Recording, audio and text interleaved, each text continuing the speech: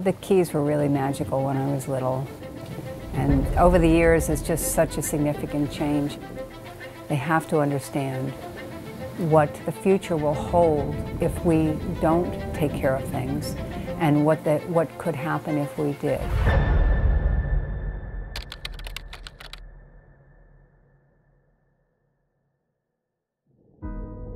Florida Keys National Marine Sanctuary protects the only barrier reef in the continental United States, stretching south from Miami to the Dry Tortugas. Within these waters lie nationally significant resources, including seagrass beds, coral reefs, mangrove-fringed islands, and thousands of marine species.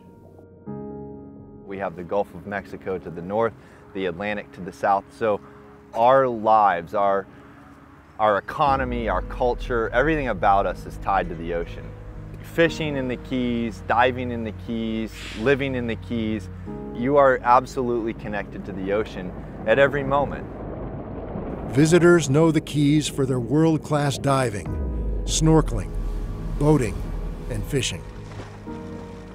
But this fragile habitat is increasingly under pressure from hurricanes, disease, boat groundings, rising ocean temperatures, pollution, and other human interactions.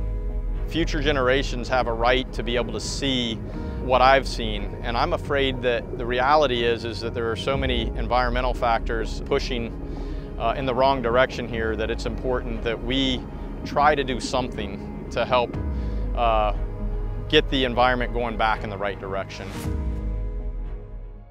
Since 1990, the sanctuary has worked with local communities and other partners to advance efforts to understand and protect the Keys' critical resources.